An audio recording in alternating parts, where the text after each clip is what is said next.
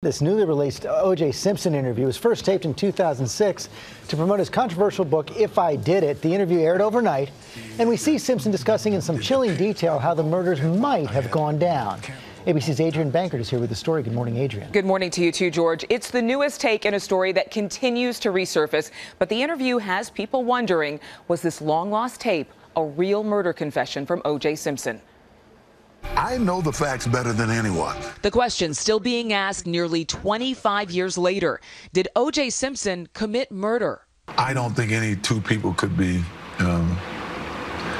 murdered the way they were without everybody being covered in blood. Simpson speaks about the 1994 murders of former wife Nicole Brown and Ron Goldman as if he were there. Why don't you tell me what might have happened on the night of June 12th, 1994? First of all, this is very difficult for me to do this. It was very difficult for me because it's hypothetical. The 2006 interview, part of a 2-hour special on Fox titled O.J. Simpson, The Lost Confession. He speaks candidly about his book, If I Did It, a fictionalized hypothetical confession to the murders he was acquitted of in the now historic blockbuster trial. Simpson not guilty of the crime of murder. Some of his answers, chilling. You put on a wool cap and gloves. In the hypothetical, I put on a cap and gloves. Simpson says for the first time he was accompanied by a friend named Charlie in his so-called hypothetical retelling. I always kept a knife in the car for the crazies and stuff because you can't travel with a gun. And I remember Charlie saying, "You ain't bringing that." And I didn't, right? But I believe he took it. Charlie took the knife? Yeah, in the book. O.J. recalls exchanging words with Ron Goldman, who had shown up at his ex-wife's home. I just remember Nicole fell and hurt herself. And this guy kind of got into a karate thing. And I said, "Well, you think you can kick my ass?" And I remember I grabbed a knife. I do remember that portion, taking a knife from Charlie. And to be honest, after that, I don't remember. Except I'm standing there and there's all kind of stuff around and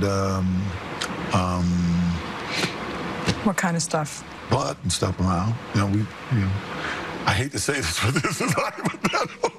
I'm sorry. Right. I know we got to back up again. Right. You write about removing a glove before taking the knife from Charlie. I had no conscious memory of doing that, but obviously I must have because they found the glove there. The interview didn't originally air due to public backlash. In the book, you describe taking off your shoes, your pants, and your shirt and dropping it in a bundle. Do you remember that?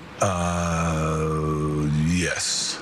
Social media erupting overnight. One viewer writes, "Yes, this is a confession to murder." Another tweeting, "O.J. has details and speaks in first person more often than not." His lawyer tells ABC News, a lot of people think O.J. Simpson is still actively involved in this. He's not, and wants nothing to do with this in 2018.